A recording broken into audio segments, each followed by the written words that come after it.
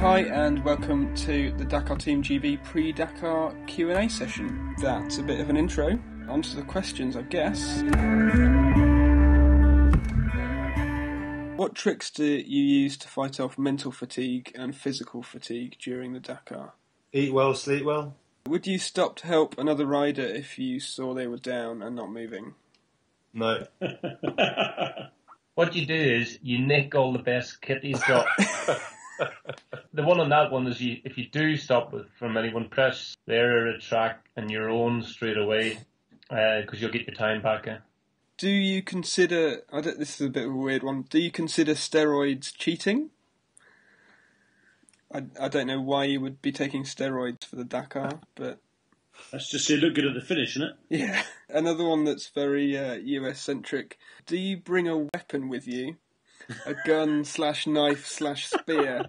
Just in You know case... what their weapon of it? It'll be the amount of Viagra they take. I can't answer this because my wife ever listens to it. So, is the Viagra thing for the altitude a myth, or is that a genuine thing that you guys will be using? A load of bollocks. Keep a smile on your face, though.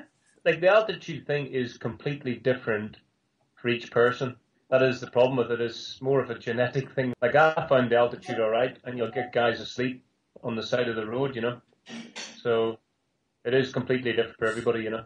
Do you listen to music while you're racing? Only on the liaisons. I don't use it on the stages. This is a more technical one. Would you prefer two strokes if the ECU could be tuned to be more stable over the RPM spectrum? Two strokes might be good in the dunes, and we have actually in tuners come across a guy that did it on a 125 quite successfully, but they haven't got the range. What air pressure do you run on the tyres if the surfaces are varying from tarmac to gravel? Do you set it up for the tarmac or the gravel or somewhere in between? Don't use air pressures. We're on mooses most of the time, unless you're on a liaison, like Stan said. What's the hardest part of the rally that doesn't get media coverage? The thing that is always overlooked? Trying to have a shit with your knee braces on. Okay. I'll make sure that makes it into the edit.